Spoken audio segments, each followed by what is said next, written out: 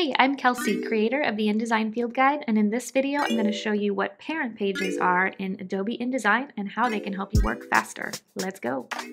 First things first, in 2021, Adobe changed the name of this tool from Master Pages to Parent Pages in an effort to use more inclusive language, which is great. So if you ever see the term Master Pages floating around the internet, it's the same as Parent Pages, just a new name.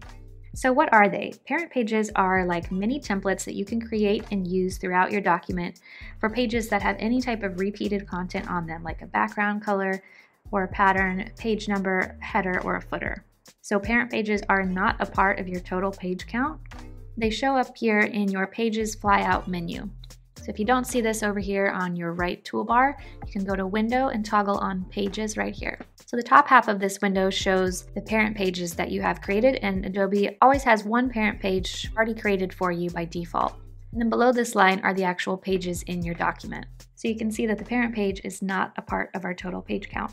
So to edit our parent page by itself, we have to double click on the icon here until it's highlighted blue, and then we can make changes to this page. So as an example, let's say that I want to make a header appear across the top of my page here, and I want this to show up on every page or even just most pages of my document.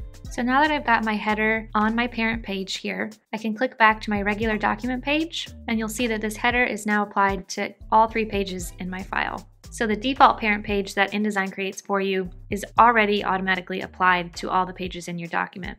So on your document page, you can still add other content and shapes, but anything that is a part of the parent page will always stay in the same place on every page where it's applied. So this is a great way to keep repeated content consistent across all of your pages, and it also makes edits faster. So if you find a typo on your parent page or you want to change some wording on your parent page, you can do that once on the parent page, click back to your document page, and you'll see that it's updated everywhere that master page is applied. So it definitely helps you work faster and is a huge time saver. If you want more Adobe InDesign training, watch my free workshop where I break down the most popular design apps and programs and show you when it's best to use each one. Psst, you can do way more with InDesign than you probably realize.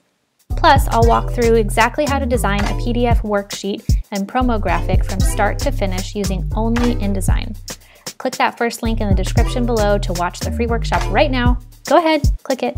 You know you want to.